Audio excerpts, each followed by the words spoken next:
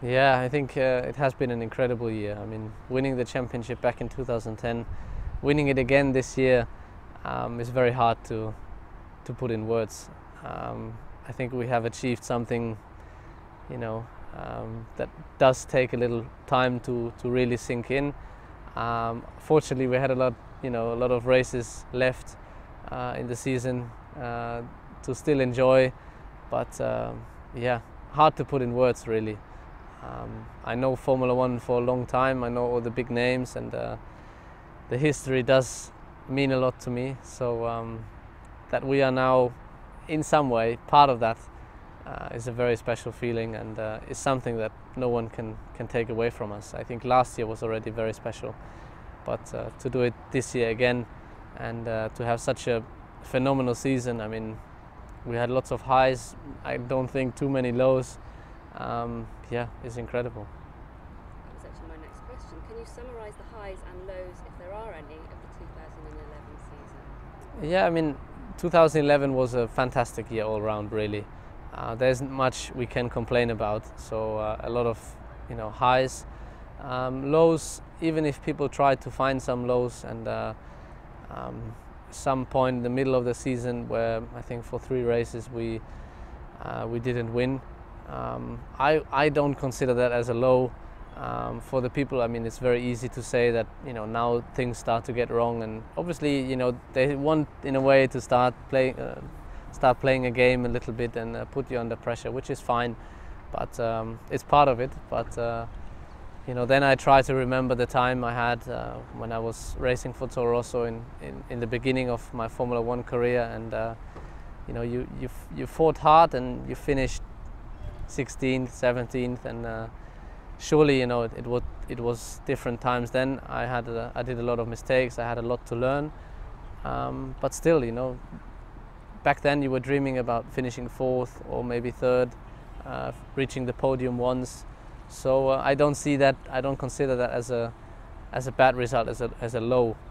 Surely, if you know that winning was in your hands and then you finish only 4th, then that could be a bad result. But I think even those races where we didn't win, we still got the best out of us on that particular day, and got a lot of points, which in the end they matter a lot for the ultimate target, winning the championship. Now on that, what about the German Grand Prix? That's one that the win didn't come to you this year. Now, in English we'd say you might call it a bogey circuit, a home Grand Prix for a driver. The McLaren guys in Silverstone or what have you, and then Michael had problems in Germany in the past. Do you think such a thing exists? Well, I don't know. I mean, surely if you look across the season, you have 19 races.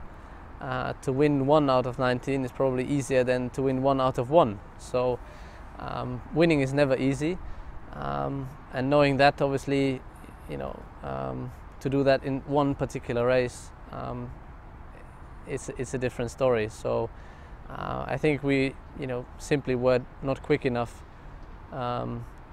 in Germany, and surely I would have hoped for something else. The home Grand Prix is something very special. We had a lot of support this year, again more than last year, which is incredible. A lot of people with a lot of Red Bull hats, and on the grandstand, people giving the finger, etc. It was special.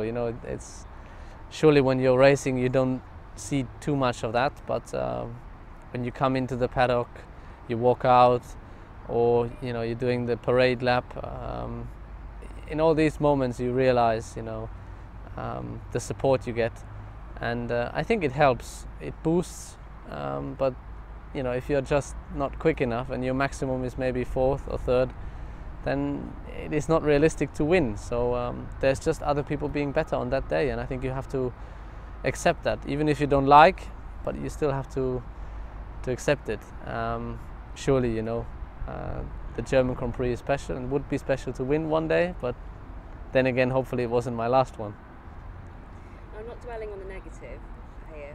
Japan, also a race you didn't win, but you did win the championship. Now, I'm thinking you probably really would have liked to have won the championship with the race win. Is that right? For sure. I mean, I think you always want to win the championship by winning. There's nothing better winning the championship with winning the race on that day. But yeah, I think Japan was a special race for us. The last 2 years were phenomenal, and this year we were very close. In the end, we were only, I think, 3 or 4 seconds behind Jensen, who won the race. So there wasn't much missing, and we weren't slow on that day. But it wasn't our best race, and we did, small mistakes here and there, which did cost us a bit. It's not fair to say they cost us the win, because Jensen did an incredible job on that day, and they were very strong, and they deserved to win, no doubt. So we didn't, and we finished third. But it was, still fantastic to be on the podium. The Japanese fans are crazy, and the atmosphere is just fantastic. It's different because the people are so enthusiastic, and standing on that podium, I realized that my life doesn't get much better than this. Surely, I would have loved to be on the top step, but just to be on the podium, see the passion that people share with you for what we do, for what all the drivers do, to be part of that in that moment, and then winning the championship with I think 4 races to go. I think that says it all. I mean, there's not much more really to add. It was very difficult indeed to switch from the race we finished third to hurrah, we won the championship. It's not that straightforward. It takes a while, and just because, as I said, we did a few mistakes on that day, and surely you were thinking about them. Why did it happen, and why didn't it come together as nicely as previous races, etc. But then again, you try to enjoy the moment. As I said, these moments on the podium, and yeah, surely I think the day you win the championship, no matter which result you have, good or bad, you will always remember that. Now, you mentioned the fans there. How special is it when you go back to Heppenheim or go back to the factory to see people who really support you? How special is that? And Britta showed me photos of all the children, the young fans who've come out to support you. How does that make you feel? Yeah, I think returning home, for me, returning back to my hometown, seeing the support and seeing the excitement people share for what I do, for what we do, is strange, to be honest.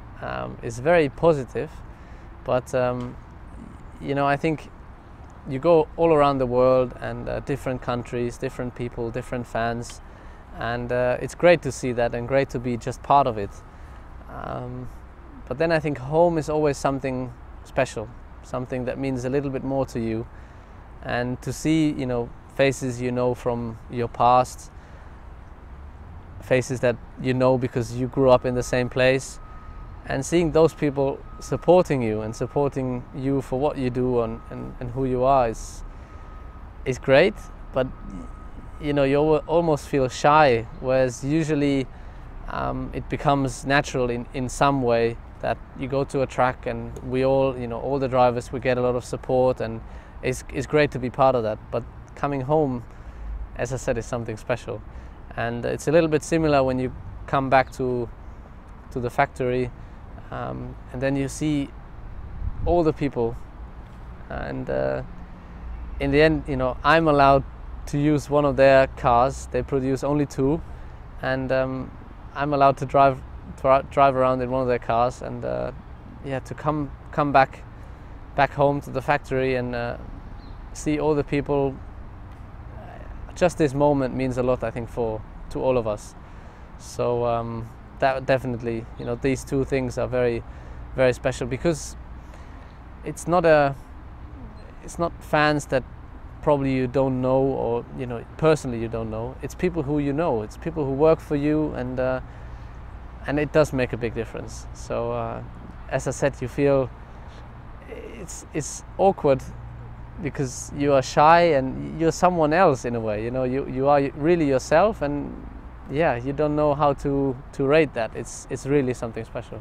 But I guess it means a lot to them as well. For sure. I mean, you know, when you come back for the people, I think it means a lot just, you know, to see you. I mean, it's hard to imagine, but obviously we're traveling around the world all year, and you know, I visit the factory from time to time, and sometimes you see a couple of people from that department, from the other department, but to see them all together, just to see the amount of people, you know, makes you realize how big, how big the project is, and how much effort there goes into producing those only 2 cars.